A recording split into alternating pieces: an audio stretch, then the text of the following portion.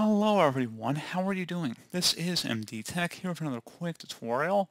In today's tutorial, I'm going to show you guys how to resolve if the single or double quote keys are not working properly on your Windows 10 or Windows 11 computer.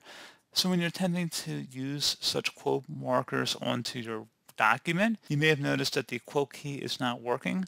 So this should hopefully be a pretty straightforward process here, guys. And without further ado, let's go ahead and jump straight into it. So we're going to start off by opening up the search menu. Search for settings, best match, should come back with settings. Go ahead and open that up.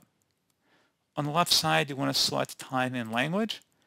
And then on the right side, you want to select the language and region. You want to select your language type under here and then select the three-dotted icon next to it and select language options. On the right side, you want to scroll down underneath keyboards. Remove any keyboard except the one you're currently using, which by most people's standard, which should just be the US keyboard in most cases. You just would select the three-dot icon next to the other ones and select remove. And then hopefully, again, that should have resolved the problem.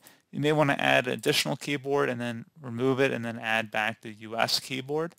And then once you're done with that, see if that has resolved the problem.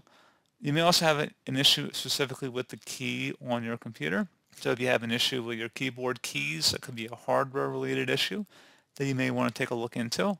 And then finally, if you really need to use the quotation markers and you don't want to go on Google and just copy and paste quotation marker text, you can close out of here and you can open up the search menu, type in on-screen keyboard, go ahead and select that, and then you can select the quotation marks from this virtual keyboard by using the mouse, or if you're using a touch screen, you can actually tap it right from here.